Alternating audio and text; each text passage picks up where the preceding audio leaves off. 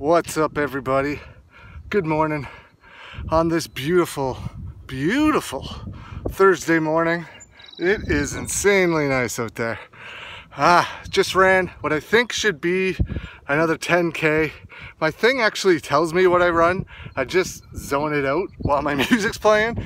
I'll catch it every couple kilometers, but should be over 10K I think again this morning, which will be my second one in a week, I believe. I think I ran my other one on Saturday, maybe Friday or Saturday, something like that. So just inside a week, I think, 2 10Ks for me. Plus I ran the other days as well, not 10Ks obviously, but a good distance. I'm really loving this, you know.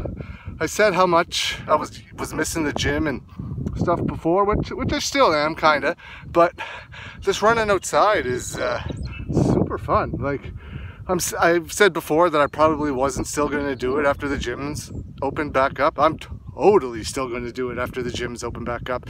While it's nice out, in the winter, I'll probably run at the gym on the days clearly where it's like ice and snow and all that stuff. But I don't mind the cold. I mean, it definitely ain't warm right now. It might look nice, but it's pretty cold.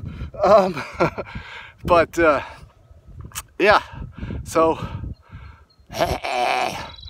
yeah, I'm definitely loving all this running that I'm doing. It feels great.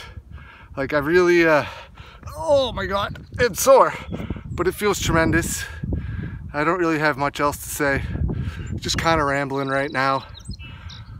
Woo. So, yeah, so I've gotten a bunch of messages from people telling me that I've inspired them to start running again, and that's amazing. Like, I love getting those types of messages. I help a lot of people out with like fitness and nutrition and all that jazz, but I've never really done anything that extreme for cardio before, except for when I was doing the mixed martial arts show. My cardio was insane then. Best it's ever been. I plan to beat it, even though that was like 7 years ago or something, 8 years ago, I don't remember. Yeah, so I got a bunch of messages from people. Some people I know, some people I don't know, just off the internet. That's the cool thing about social media. People can reach out and send you some nice positive messages, and I love hearing that stuff. Like, it makes everything you do worth it. If you can inspire one person to do something, to make their life better, to get healthier, or whatever the case may be, pushing yourself to the limit every day is worth it to help that one person, in my opinion. Maybe you think otherwise, I don't know, but I love hearing that stuff. That pushes me to train harder. Hearing that you're motivated by me motivates me like you wouldn't believe. I love it.